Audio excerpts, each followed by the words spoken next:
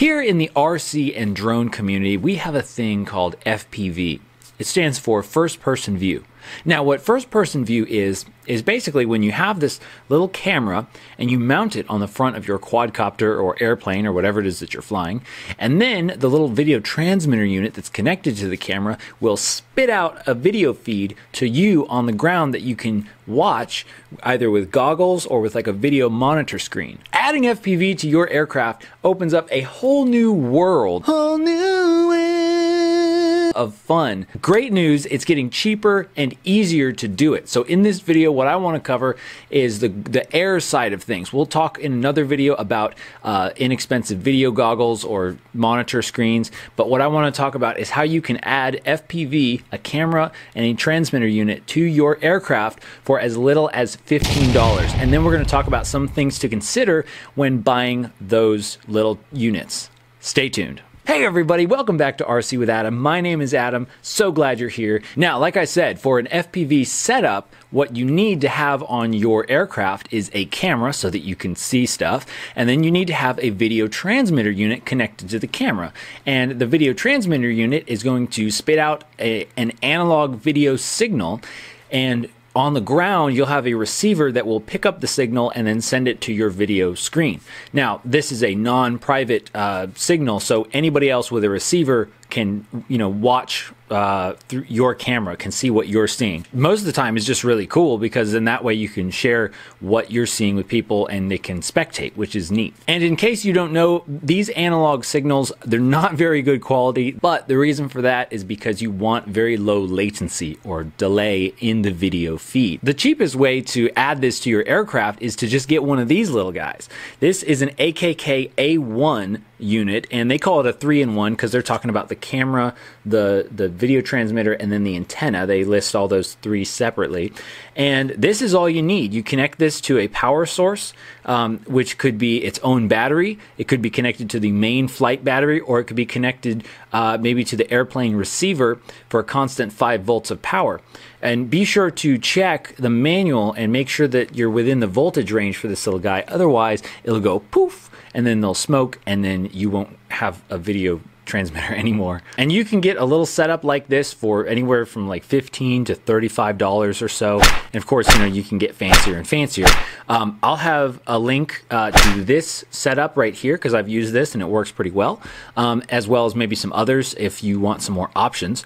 And so check the description for those. I've used this little setup to fly many different things through FPV. The Potensic A20 camera video transmitter, and then just stick it on here. And I'm like on the Bat airplane. That was actually my very first FPV experience, and it was crazy. Oh, so cool.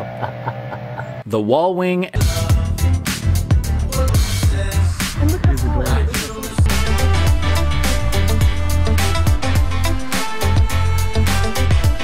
As well as the Force One F100, which was pretty cool because I mounted this kind of like on a boom to get a unique angle. So those are some just examples of how you can mount this, and especially if you kind of know what you're doing as far as wiring it up. But again, usually they come with connectors so you can plug it into its own battery if you want to do that. Now let's talk about some things to consider when you're purchasing one of these little units, because I mean, for the most part, they're all pretty similar, but there are going to be some key differences that I just want to make you aware of so that you can better pick the one that is going to be best for you. By the way, video transmitter is commonly abbreviated as VTX, and camera, if it does need to be abbreviated, it's going to be abbreviated CAM, C-A-M. Let's talk about the antenna. The two main styles of antenna are going to be dipole and omnidirectional antenna, commonly called like a cloverleaf style. That's what's most popular on these. Now, dipole is just a straight wire thing and is more durable. On the other hand, the cloverleaf provides a better overall signal at different flight angles, so you don't have to worry so much about keeping it in the same position to get a good video signal, but it is less durable and more prone to breakage. Hot tip, put a little bit of hot glue at the base where it connects to the actual unit. It's going to make it a lot stronger that way. Power connectors. Typically, these connectors are intended to plug directly into a 1-cell Lipo battery or into an airplane receiver for a constant 5-volt, usually, power. Some cameras may also come with adapters for this purpose to fit different types of batteries or different types of servo connections. And some come with only bare wires. The bad thing is you have to solder stuff, but if you know how to solder, the good thing is with some basic skills and some basic equipment, you can add whatever kind of connector you need. Transmitting power. The transmitting power of video transmitters, or VTXs, is measured in milliwatts of power. Now, typically this ranges from 25 milliwatts to, say, 200 milliwatts, but it can be even more than that. But really, I like 25 milliwatts for most cases. If you're flying like in the open and you're not really going too far, 25 milliwatts is usually just fine. And I think probably towards the upper range would be like 200 milliwatts, but I haven't really like tested this out, you know, officially. In any case, one of the downsides of 25 milliwatts is that you're not going to get as much range as a higher power, because the higher the power, the more range you get. But keep in mind that what this is doing is basically just blasting this signal out of this antenna in all directions. So it's going to take more power to get a little bit more range. Now, the downside to 25 milliwatts is that you don't have as much range as a higher power. But the positive thing about it is that one is that you're less likely to get interference from the signal bouncing back off of walls or metal structures and causing static in your video feed.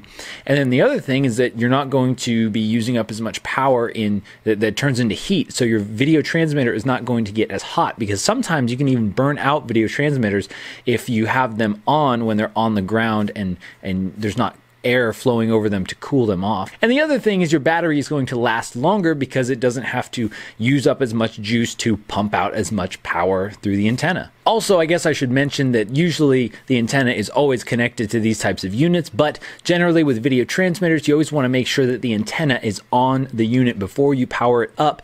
Otherwise, it could burn itself out, because the antenna is a way of dissipating the energy in the video transmitter. And if you don't have that antenna, poof, you get that magic smoke and it don't work no more.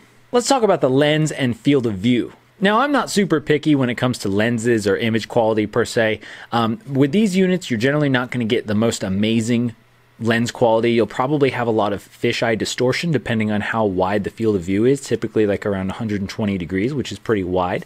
Now, a wide field of view is really good, just in case you don't know, because you want, especially when you're flying quads and you fly in close into stuff, you want to be able to see what's going on, kind of like as much as possible, like as though you were on the quadcopter. Because if all you can see is like right in front of you and you're trying to turn, I mean, you just won't have as much awareness of like what is around you, because you might not see a tree or something until you actually hit it. So the wide field of view is good, but the downside is sometimes you get that fisheye distortion, and so around the edges it'll look kind of warped.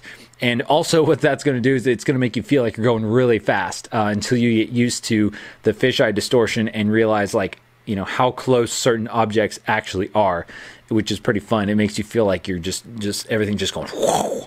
Lastly, I just want to mention the OSD. OSD stands for on-screen display. And what an OSD does, typically this would be like on a racing quadcopter type of deal, is that it's going to put data as an overlay on the video feed. So when you're watching it through your video goggles, you will see, you know, your battery power, how many minutes you've been flying, your throttle position, any number of things right there on the screen. So OSDs are really cool. However, with these little units, you're probably not going to have that OSD, because I don't think that there are any that have OSD.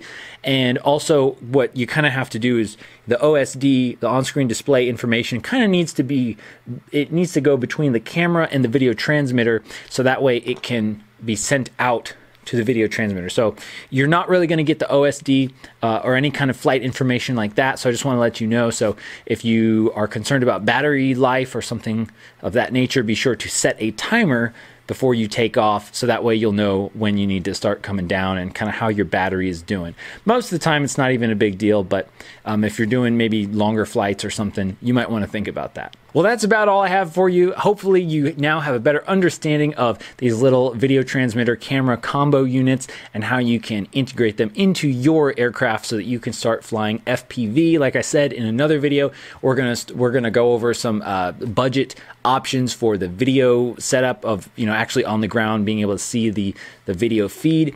And if you have any suggestions for those or what you'd like to see, leave me a comment below. Thank you so much for watching. I appreciate you. I appreciate your support. I appreciate you for subscribing if you have already subscribed. If not, please hit that subscribe button. I would super appreciate it. And be sure to check the video description for links to some that I would recommend, that I would personally buy. Some of these VTX units. I'll have some links to Amazon as well as Banggood if you are outside of the US and you want to get your hands on one of these. Thanks for watching, and I will see you again very soon.